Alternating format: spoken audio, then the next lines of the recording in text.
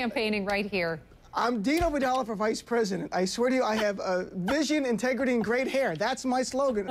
It's a great job. You get paid $230,000 a year. You get a plane. You get your own house. You get a staff. It's like being a Kardashian, and you have less responsibilities than a Kardashian. You've taken smoking to an art. There's not even words. I went to the gym. There was a guy on the treadmill like this. He's like, I feel the burn here and here. It's unbelievable.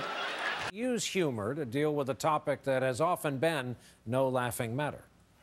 Dean Obeidallah, everybody.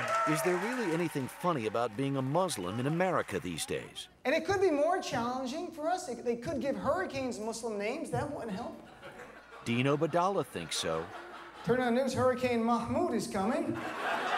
I don't understand. Trump's got such thin skin, but his face looks like leather. You think he'd be much tougher about things. I know, it's true. Trump should have taken the high road. He didn't laugh at all. He should have laughed. He should have tipped his hair to him, take his hair off like this, and enjoyed the moment of just having a good time. Because I travel all the time as a comic, and they get stopped at the airport, and I give tips to Middle Eastern people. Look, if you're Middle Eastern, even if you're Indian at this point, let's be honest, don't wear anything with Middle Eastern writing. Remember this expression, dress white, make your flight. Dress white, make your flight. Dress white, make your flight. If you don't know, that means 2 words, Banana Republic, my friends. Khaki pants, polo shirt with a little animal like an alligator or a tiger. No camel, no camel.